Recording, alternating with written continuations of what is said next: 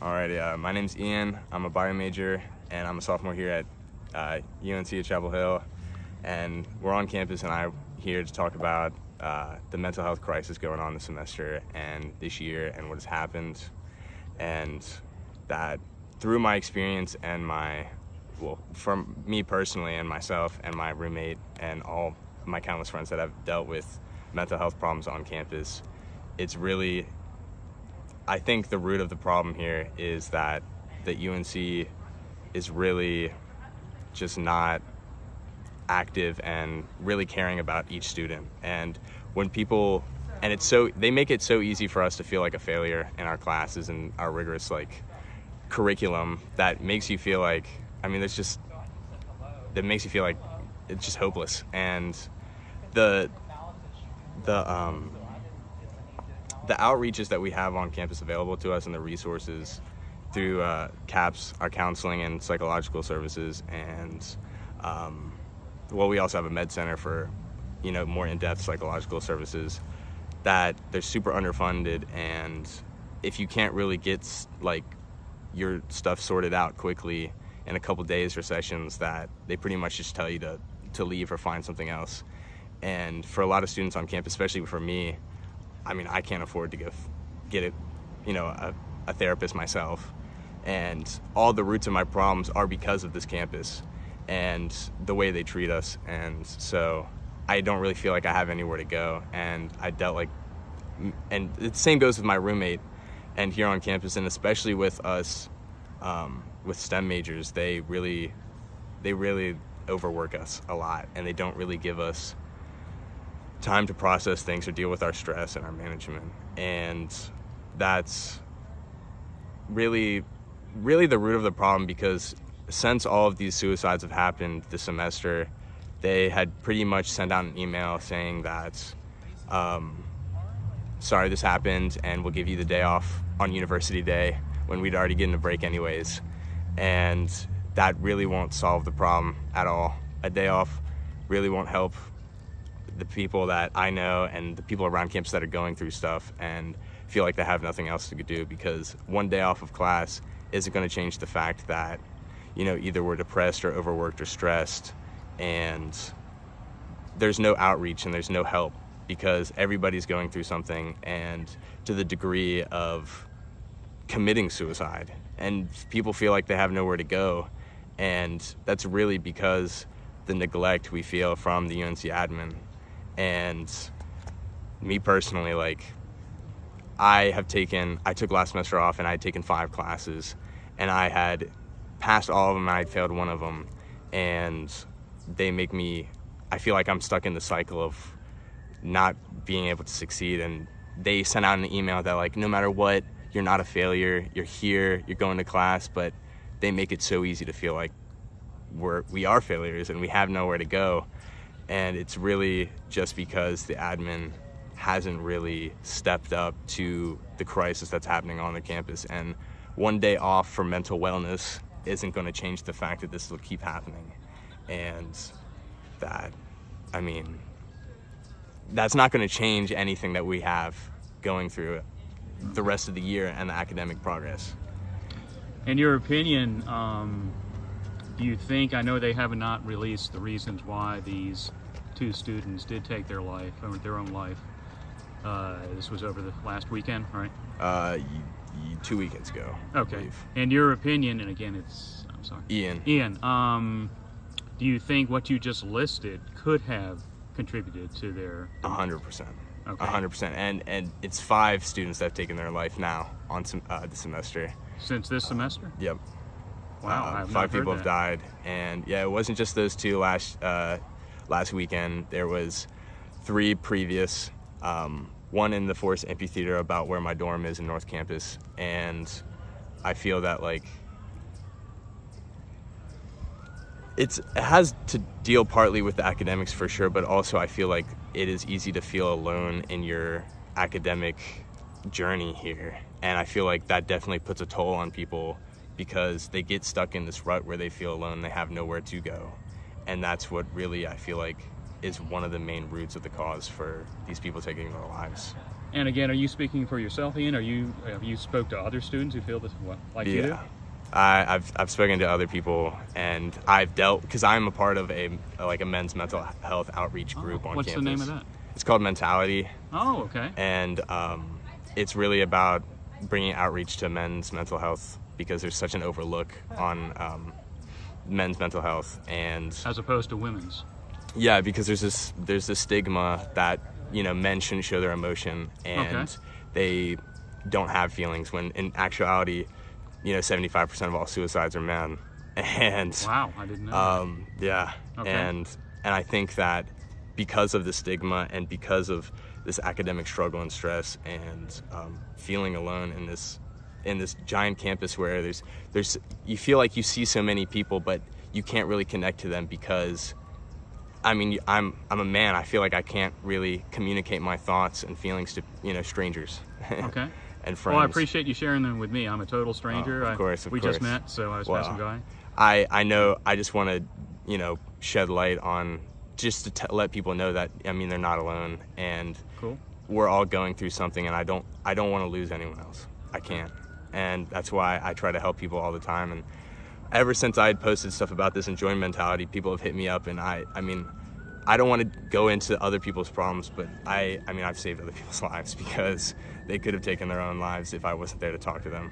Wow. And help them. Yeah. And if you had to take a stab, just a guess, how many people on campus, this is your opinion, do you think are going through what you're going through and feeling the same as you do? How many in your men's group, and then extrapolate from that, how many on campus? I would say, just your guess. On campus, I would probably say like 45% of the students I've met are going through something in the stress and feeling alone.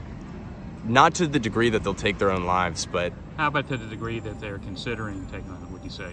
I would probably say at least 10% of the people I know. And that's 10% of a population of over 20,000? Yeah, 100%. And you feel pretty confident in stating that?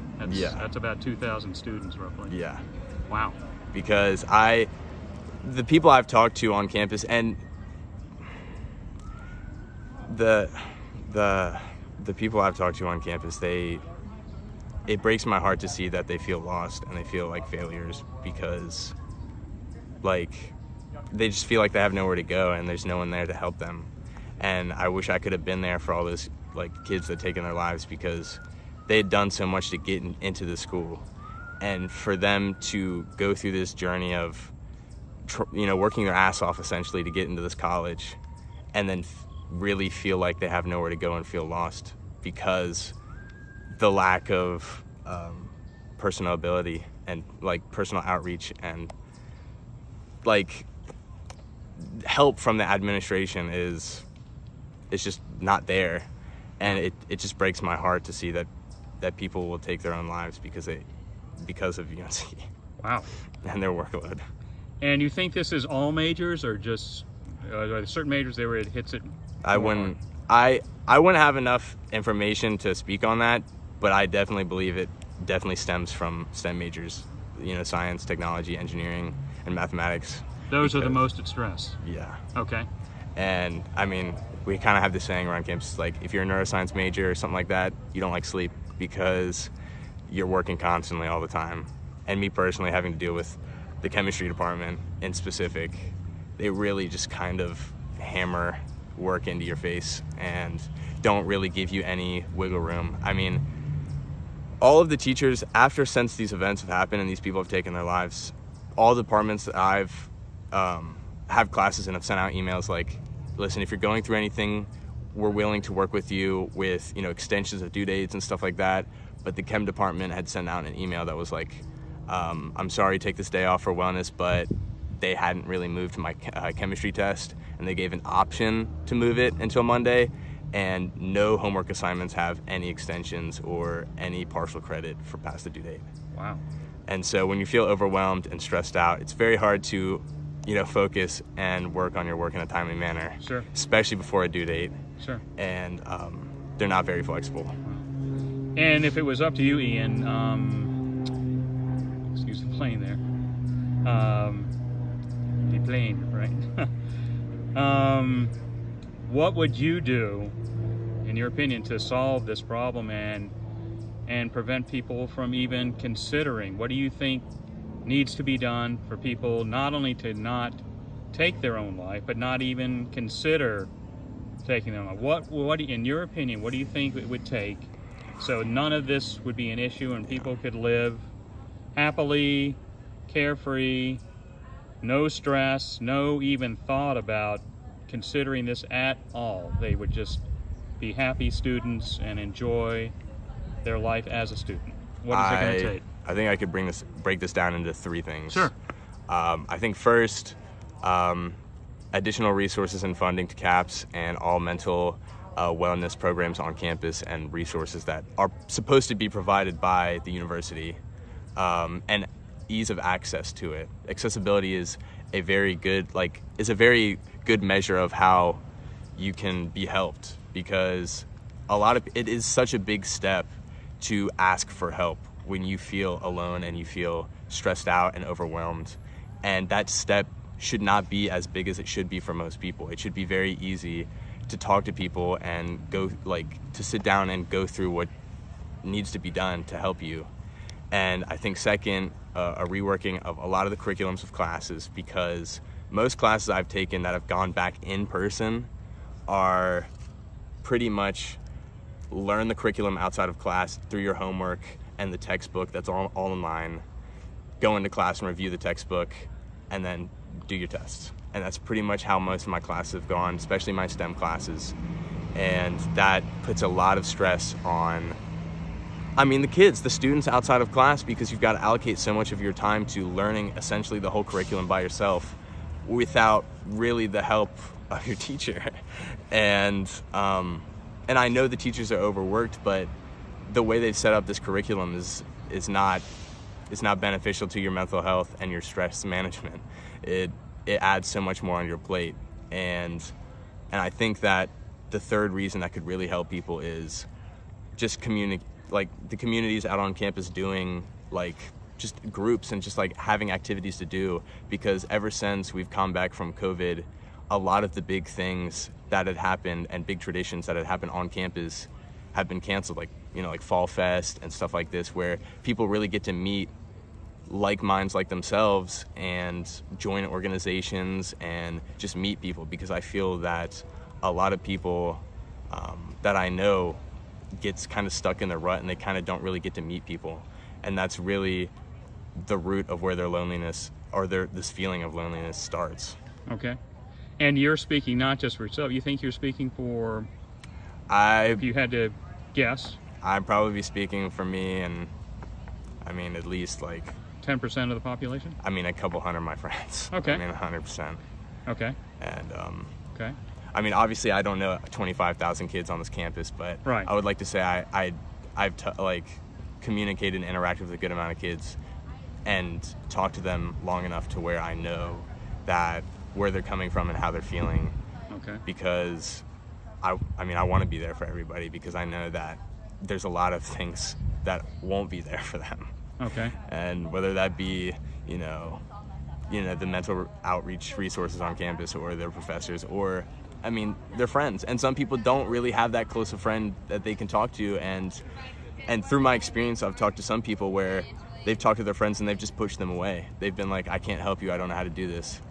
Which is, there's two sides to it, where you're just being a terrible friend, but also everyone's going through something like this. There's a lot of people that are going through this stress and overwhelm, where you kind of got to work on yourself before you can help your friends, and which is understandable, which is why we should have these, well-funded, mental outreach organizations. Because for me personally, I already have to deal with so much stress of these classes, and trying to essentially, in the most extreme way, having the mental wellness of other persons on my mind, and helping them. It's a lot for one student, and sure. It's a lot for some people. Sure. And I am a good friend to people, but sometimes you need professional help. Sure. It's not, sometimes this isn't something just solved in a couple hours or a 5-minute talk. Sure. This is stuff that's got to be worked out.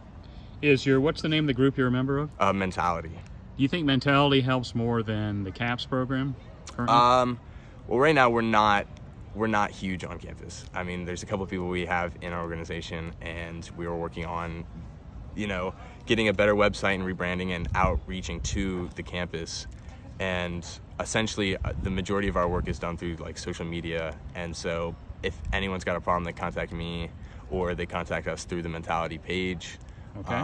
You know that you can give out that if you like. Yeah, it's an Instagram. It's men.tality, all lowercase, and men men.tality, T-A-L-I-T-Y. Okay. And cool. And I think that if we get the word out there, we could help a lot of students, because obviously UNC admin's not doing much to help us. And you guys aren't even therapists, obviously. No, we're just students. We're Wow. all students. And you're helping each other better than a professional group. 100%. Now, the CAPS is licensed therapist, is that correct? I believe so, yes. Okay. And essentially, I mean, I'd known people that had gone through things, and they had like tried to schedule appointments with CAPS, and they had met with them, you know, 2 or 3 times. But essentially, apart from that, there's not much else they do to help you. I mean, you can meet with them like 2 or 3 times, and then they essentially tell you to get better professional help elsewhere, off campus, in additional resources that... Which aren't covered under your health plan, No. is that correct? Not at all. Wow. Yeah. Okay. That's surprising. What does CAPS stand for again? It is... I honestly forgot. That's all right. It's okay. But it's like clinical and psychological studies or something like that. Sure. Okay. But it's essentially just our mental wellness our mental wellness, and pretty much our therapist for students. Okay. All right. Very good. Well, Ian, it's you've given such a great insight into what's going on campus that most people have never heard of.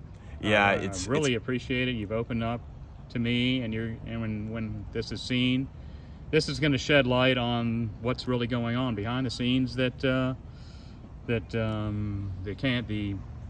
administration has not released. Do you feel if they did release, not specifics, but what contributed either to some of the factors that they found that contributed to these folks, or I've asked another student, you think if they released a survey over 5 or 10 years in general, what things might have contributed? Do you think that would be helpful as well, along with what you're saying is contributing? Do you think that would be helpful? I think it would be helpful, but I think it's very unlikely that they would do anything like that. And that's because? Because they've done little to address the problem, and which the problem is there is a huge mental crisis, like mental health crisis on campus, and if they haven't really done anything to acknowledge what's deteriorating the mental health status of their students. Okay. And it's kind of an unspoken thing on campus, because when these events had occurred and these people had taken their life on campus, you could just feel it in the air for the next couple of days on campus that everyone just had this certain attitude about them. It was just like this very like solemn, like just kind of sad tone everywhere on campus. Yeah. And like the admin really hadn't done anything except send out 2 emails, and ever since then it's kind of been in the students' hands. I mean, you go down to the pit, there's a memorial set up for all the people that have taken their lives, and there's writings and papers and of things that just tell you that you're not alone and you are loved. And you go around to Greek Life, they have all got banners on their houses that say you're loved, and they have the suicide prevention hotline written on them. And it's really the thing that has helped this mental health crisis on campus has really just been put in the students' hands, and not really UNC administration. We've really kind of taken it together and come together as a community, because we know UNC admin hasn't done anything and probably will not, because it is very unlikely that they would release a poll of what is hurting and hindering us in our academic, pilgrimage. Okay. Very good. And if you had to guess, let's say other schools in the area, obviously you don't know them, but if you had to guess, if you talk to other students, would you say this is not just a UNC issue? It's you think it's U.S. wide and maybe worldwide? If you had to guess, I know you can't speak to other schools. If I had to guess, honestly, no. Honestly, no, because I had talked to, obviously I had helped a couple of people out with their mental health issues at a community college where I went in Wilmington throughout high school. Wilmington, North Carolina, obviously. Okay. Yep. Yeah. And so there was some mental health things, but that really dealt with, you know, other things besides the academics and resources on campus. But I think through my experience and the people I've talked to, it's kind of a UNC thing. And I'm sure there is a mental health crisis on other campuses around the country, but not to the gravity of where 5 students have taken their lives in one semester. And it's not even halfway through over. Okay. Yeah, I have not heard that. So in one semester, 5 students have taken it. Do you know how many have attempted? I do not know. Okay. And I don't think they would give information about that. Okay. All right. Well, listen, thanks again, Ian, for all your insights into this issue. I think this is going to be, if enough people see it, I think it's going to be, hopefully, make huge changes in... I hope it does. I hope it sheds light to some students that are going through similar things like this, that, I mean, you are not alone, and I know this is hard, but we will all get through this together because you are loved, and I love every human on this campus, and if anyone ever has to deal with anything like this, I can't stand the pain of losing any other student here. Okay. Because I feel like every student here is part of my family. That's fantastic sentiment to leave the viewers with. I know that people who are going to watch this are going to really appreciate it.